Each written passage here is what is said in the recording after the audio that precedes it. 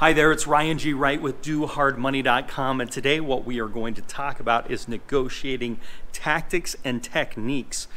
So negotiating obviously is part of this whole real estate investing game, but the real question is how to effectively negotiate. You see, really what we want to understand is what the needs of the people we're working with. So if you're doing direct to seller and you're doing postcards or mailers or skip tracing and doing voice broadcasts or whatever the case is, one of the most important things is to understand their needs and what they want out of it, because many times what somebody's looking for isn't necessarily the most amount of money. If they were, they would put more money into the property and sell the property and sell it to a retail buyer and not have to sell it fast. See, we're real estate problem solvers when it comes down to it, and we're helping solve somebody's problem. They may have a problem, for example, where they need money to put somebody into a rest home. I have a perfect example of this on a deal I did not too long ago, where the family had to put grandpa into a rest home. They had the money to get him in there, but the rest of his money was tied up in his house, and Social Security wasn't going to cover all of it, so they had to sell his house. But the problem was his house was in really bad condition.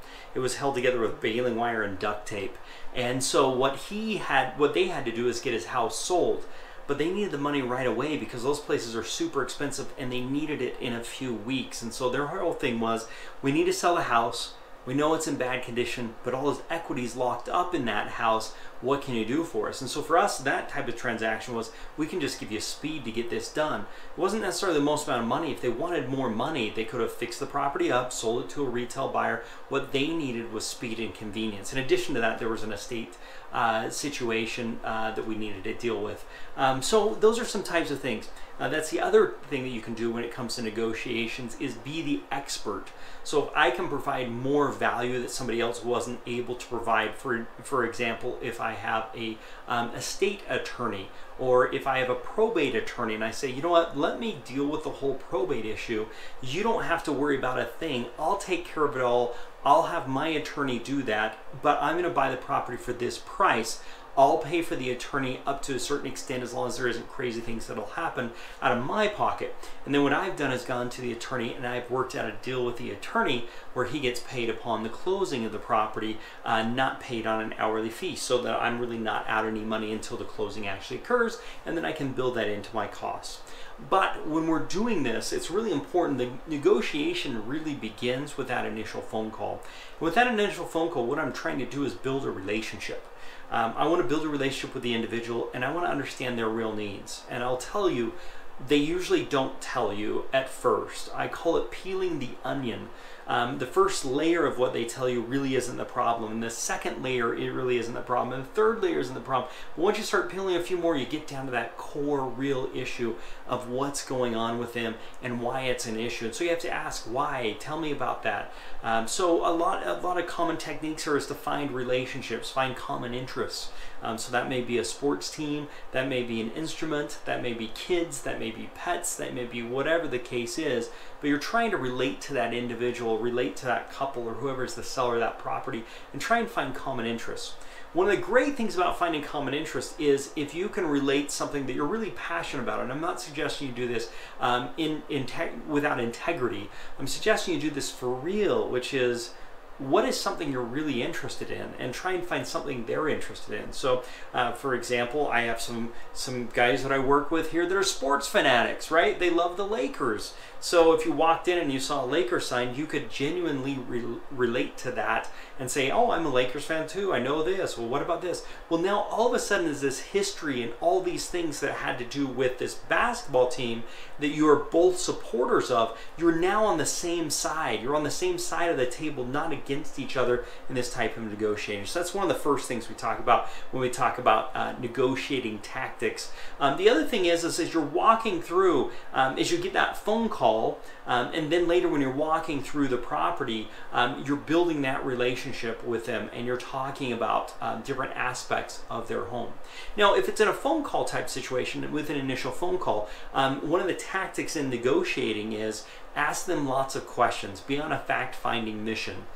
If they ask you how much you want to pay for the house, you want to deflect that question, because you say, hey, we want to pay a fair price. What do you think that it's worth? One of the negotiating techniques also is he who states a price first always loses. So you don't want to state a price. You want them to state a price. And as they state a price, the next technique we're going to talk about here is that the best you can do? Is that the best you can do?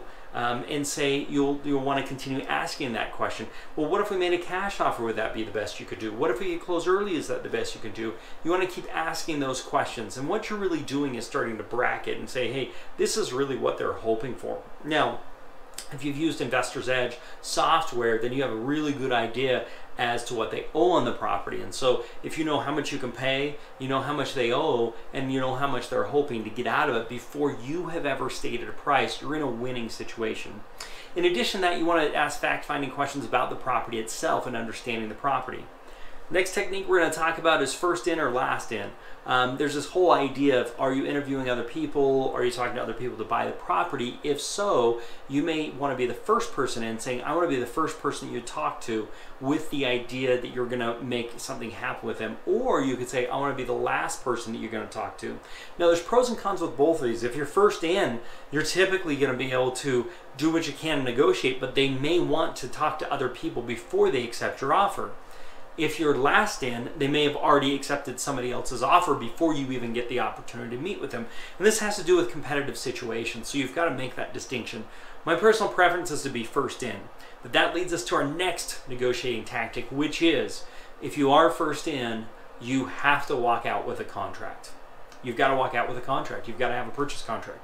And that leads us to another negotiating tactic, which is, if it's a price that you're not sure if you can do or not, what you want to do is say, hey, I'm not sure if I can make this work, but let's go ahead and move forward at this price and give me a couple of weeks to get my contractors, partners, if you're going to wholesale it, you consider them a partner, and let me crunch the numbers, let me get the pencil sharpened just a little bit more, and with that, here in 2 weeks, I'll let you know if I can move forward or not. With integrity, you can say that, and you can try and wholesale the deal, or you can get your contractors out there and really know if you can get better on that price or not.